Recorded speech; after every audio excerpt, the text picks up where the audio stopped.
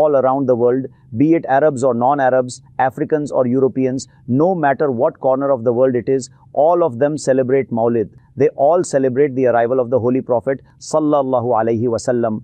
But do you know what the condition of shaitan was at the time of the blessed birth of Holy Prophet sallallahu alaihi wasallam? Listen to it closely what has been said by Allama Suhaili rahimahullah. Shaitan cried loudly 4 times. 1. When he was accursed, when he was rejected from the court of the Lord.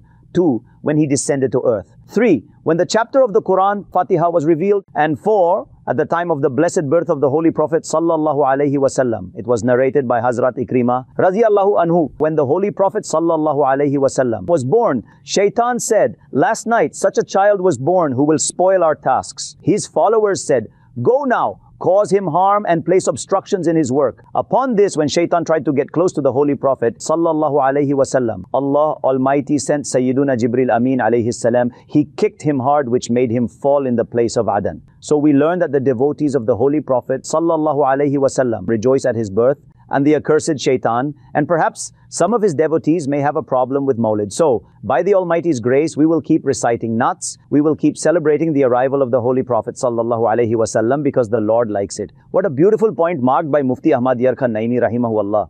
Nisar तेरी चहल पे हजारों ईदें रबीउल अव्वल, निसार तेरी चहल पहल पर हजारों ईदें रबीउल अव्वल, सिवाए इब्लीस के जहां में सभी तो खुशियां मना रहे हैं। सिवाए इब्लीस के जहां में सभी तो खुशियां मना रहे हैं। Sallu ala al-Habib sallallahu ala Muhammad. I must strive to reform myself and people of the entire world.